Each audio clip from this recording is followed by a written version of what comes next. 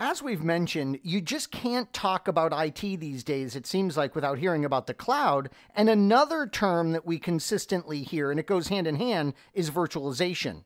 There are many types of virtualization, though. You'll talk to people that are doing network virtualization or storage virtualization.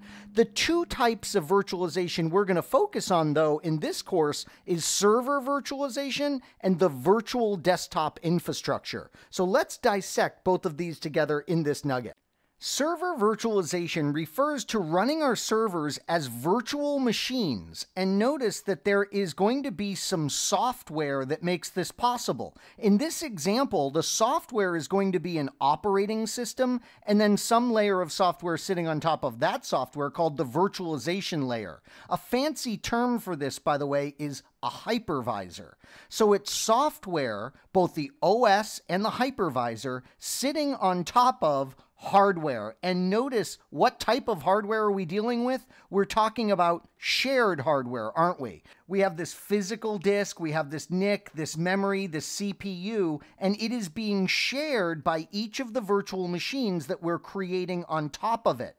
We like to also refer to this hardware, therefore, as abstracted or independent hardware. I want you to know all of these terms. And this means, once again, that these physical hardware resources are not tied directly to the server that's running on them anymore, thanks to the software layers that exist in between. Now, what would be one of the huge advantages of engaging in this server virtualization? Well, certainly it is that scalability that we were discussing in the previous nugget. Scalability, remember, is that ability to dynamically grow our infrastructure as demand increases. So we can quickly spin up new virtual machines as needed to meet demand. Once again, using that independent hardware that exists. But is there any challenges? I want you to think for a moment.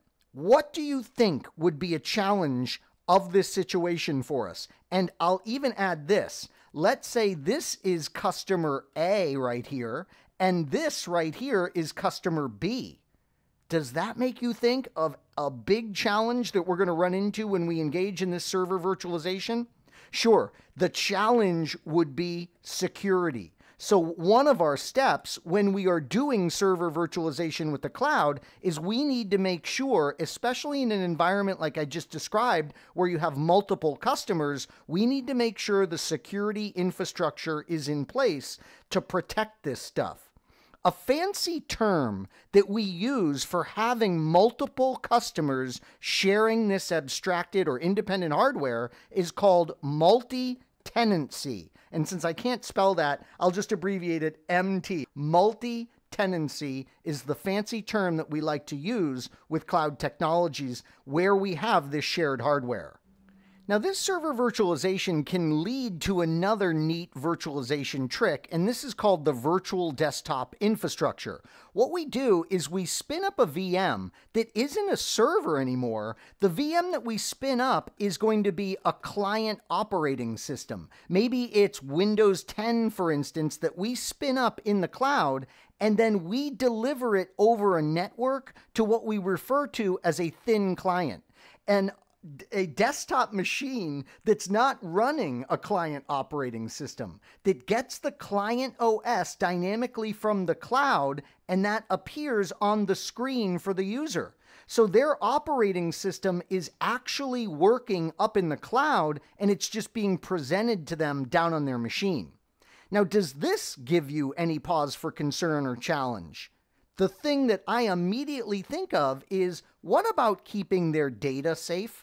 Yeah, that's the challenge for us cloud designers in a virtual desktop infrastructure type situation. As they're creating data, we need to be able to typically store it and back it up in the cloud. So that's still going to be a concern for us. In some environments, they will allow that data to be stored locally, but in a lot of VDI environments, everything will be kept in the cloud. Not only their desktop, but the data that they are creating. Now, some information that you're responsible for knowing about cloud-based server virtualization is the basic steps that you would go through with any cloud vendor in order to do this. So I'm going to demonstrate this in Amazon Web Services, but keep in mind the specifics you're not responsible for. It's just the overall process that would be common across any cloud vendor that you're using. Inside of Amazon Web Services, we can see there's this compute area, and there's something called EC2.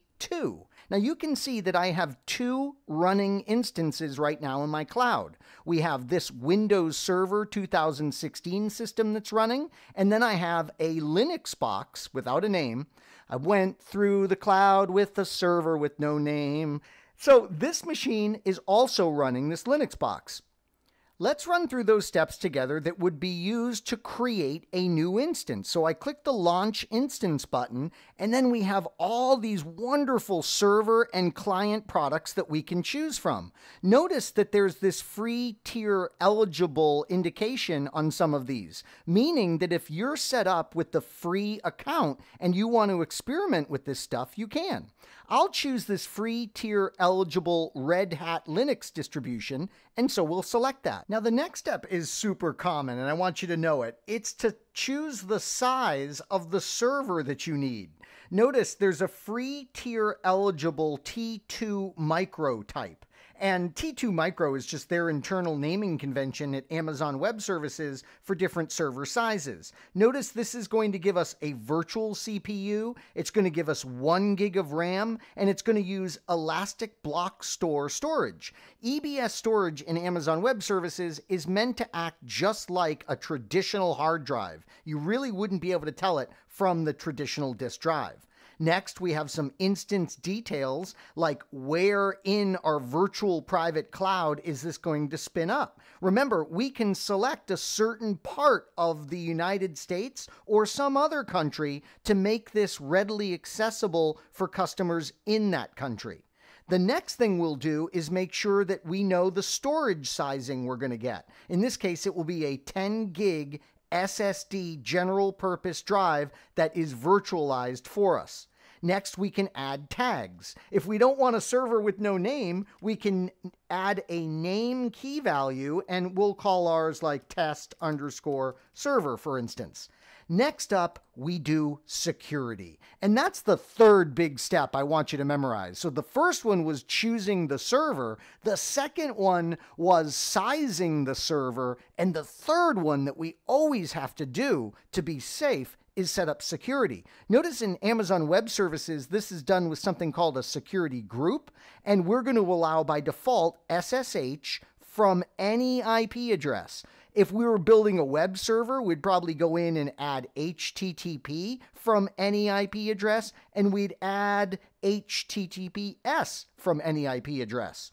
By the way, as far as the SSH access goes, in real life, I wouldn't allow that from any address, would I? That's for management purposes, the secure shell protocol. So I would definitely come here and put in the IP address range that I'm using at my home office, let's say, to manage this server that we're spinning up. Once you have all these settings selected, we can review our options that we chose and then click the launch button to launch our virtual machine.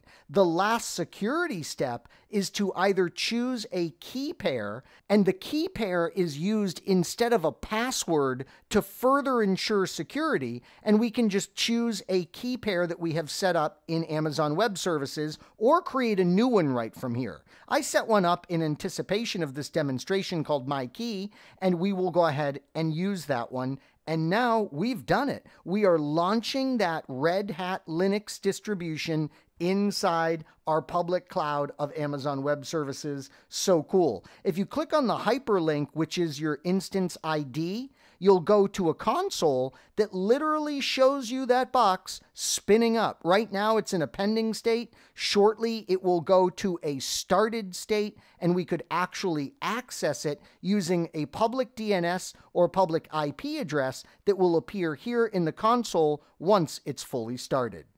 So in this nugget, you and I focused on two types of virtualization, didn't we? Server virtualization, and then an extension of that where we actually virtualize clients and push them down to desktops, and that's called the virtual desktop infrastructure.